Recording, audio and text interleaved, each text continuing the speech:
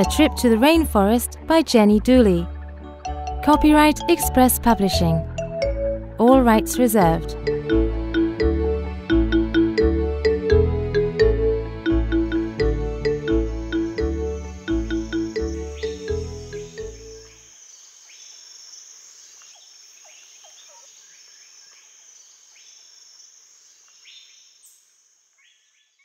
This is Maria. She's 10 and she lives in Brazil. One day, while she's at school, her teacher, Mrs. Fernandez, says, "Tomorrow, we're going on a trip. We're visiting a rainforest." Hooray! Shout the children. They're all very excited. They love going on trips.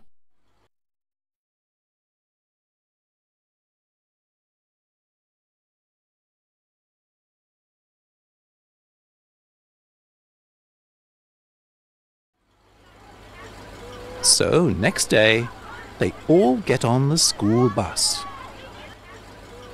Maria is sitting next to her friend Pablo. All the mums and dads are waving. Goodbye! Have a nice trip!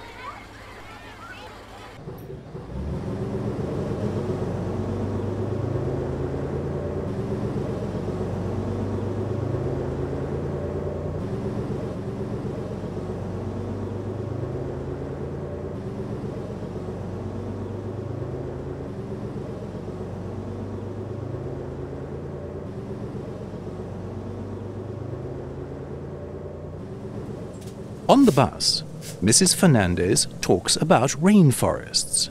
Rainforests are very important. There are a lot of animals there. There are a lot of plants too because it rains a lot.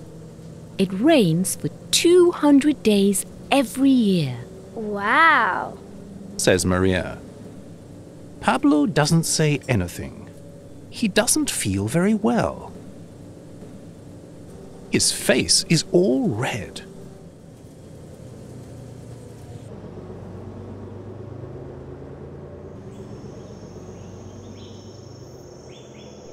Two hours later, the bus stops.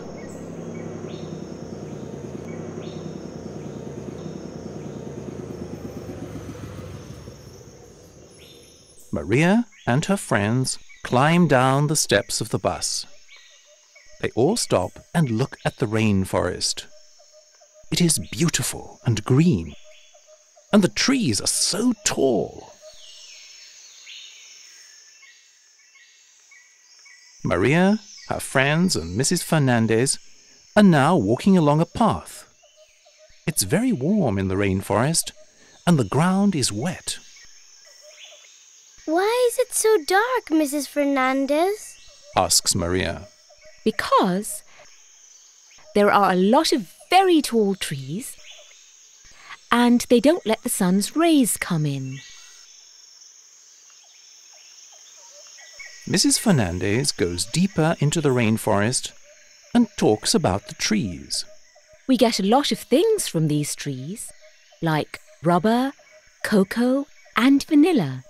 We can also get fruit, like avocados.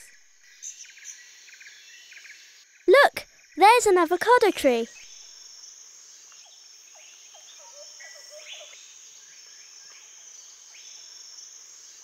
And this is a rubber tree.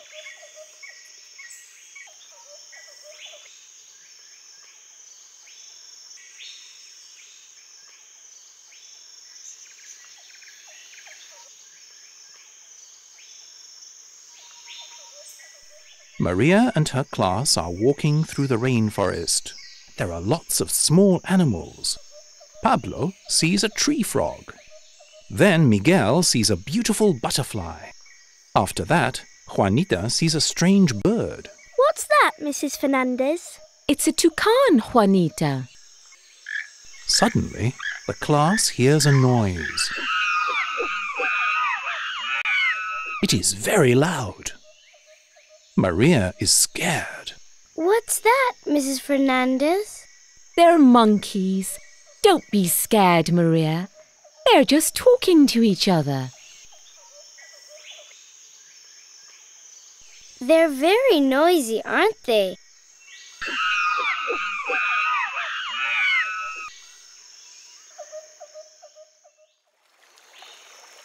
The path goes beside a river.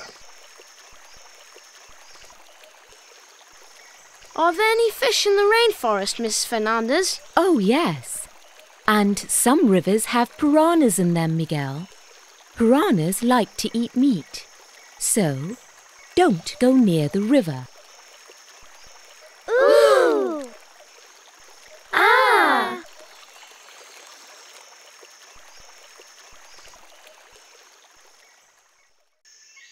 Maria looks at Pablo. He doesn't look very well. What's the matter, Pablo? I don't feel very well. Oh, no. Let's tell Mrs. Fernandez. No, don't worry. I'm okay. Mrs. Fernandez says, The people of this rainforest are called the Yanomami. They know a lot of things about the plants and animals here. Yes, but where are the supermarkets? How do they buy food, Mrs. Fernandez? They don't go shopping, Juanita. They get everything they need from the rainforest. Wow! That's clever. Suddenly, Pablo falls to the ground.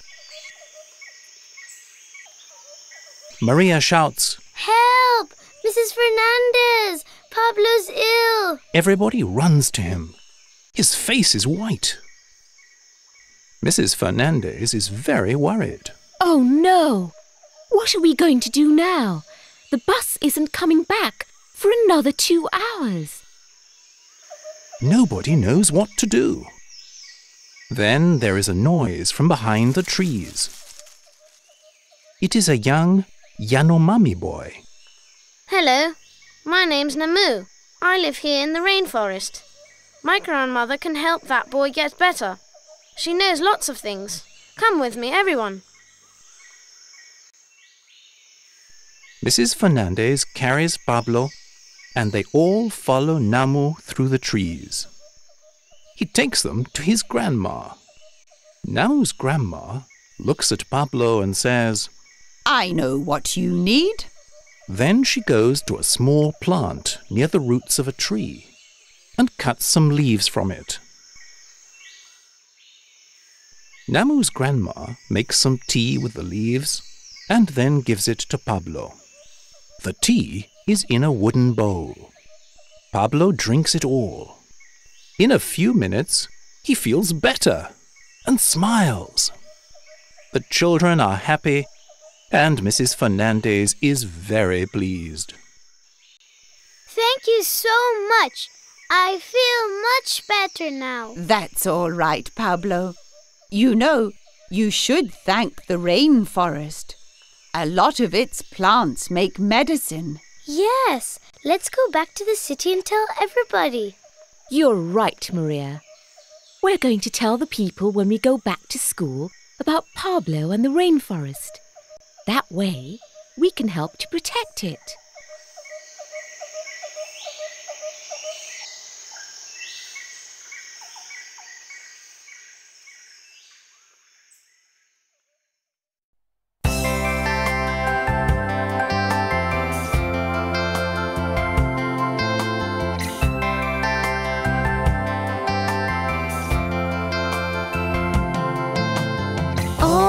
Things bright and beautiful, all creatures great and small, all things strange and wonderful, we must save them all.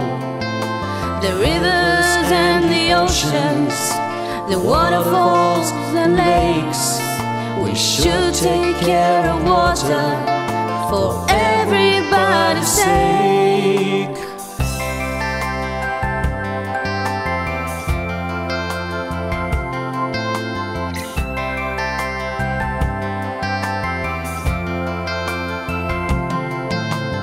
Each flower in the garden, each forest and its trees, the valleys and the mountains, how wonderful are these. The atmosphere around us, the islands and the sea, these make our planet special, a home for you and me.